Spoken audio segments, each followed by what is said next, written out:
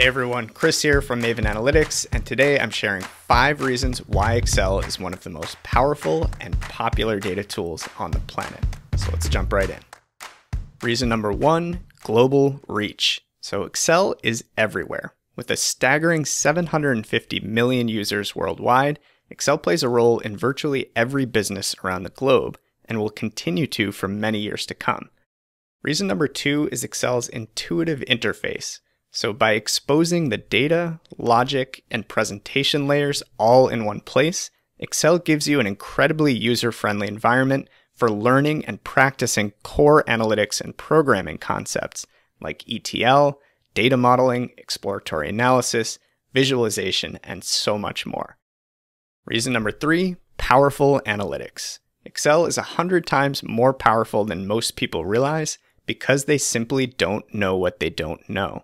New features and tools like Power Query, DAX, dynamic arrays, Lambda functions, and the data model have completely revolutionized what modern Excel is capable of, especially when it comes to data analysis and business intelligence. Reason 4, constant evolution. Excel has evolved from a simple calculator tool into a platform that supports dynamic dashboards, relational data models, multiple programming languages, and powerful tools for data analysis. And finally, reason number 5, the massive community. Now, it should go without saying there's a huge community of Excel users online around the world and tons of resources to learn from, including forums, user groups, online courses, boot camps, data challenges, and more.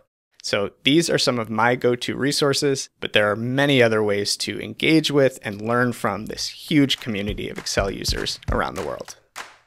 All right, so next time someone tells you that Excel is dead, or you hear about some shiny new tool that promises to make Excel obsolete, just remember that these conversations have been happening for literally 30 years, yet Excel is still here and stronger than ever.